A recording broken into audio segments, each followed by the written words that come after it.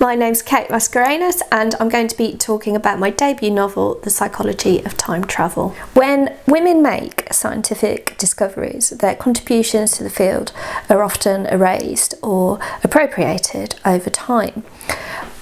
I was imagining that if in the 60s scientists had invented time travel rather than space exploration, it might be harder to exclude women from that history because they'd continue to be present and visible as they travelled through time over the decades and centuries.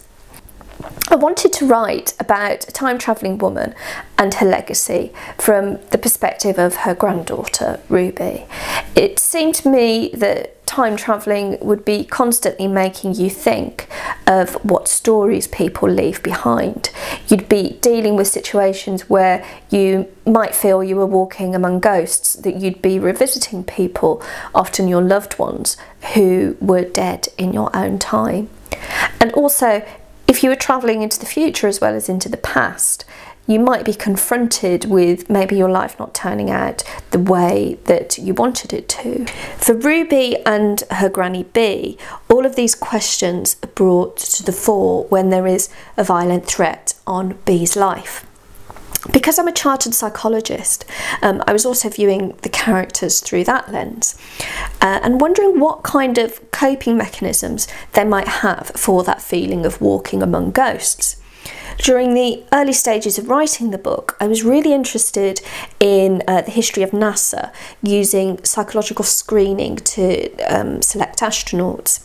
The characters in my book have to undergo similar psychological tests, and in many respects, the traits that allow them to cope with their job alienate them from ordinary people. The time travellers develop a very unhealthy culture of their own, and it's that provides the context for the murder at the heart of the plot.